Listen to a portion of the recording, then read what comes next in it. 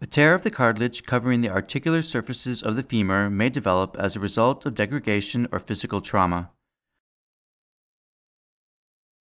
A surgical procedure to repair the femoral cartilage involves removal of the affected region. This is referred to as cartilage debridement. Small incisions are made to allow arthroscopic investigation of the damaged region and to allow the instruments to access the region.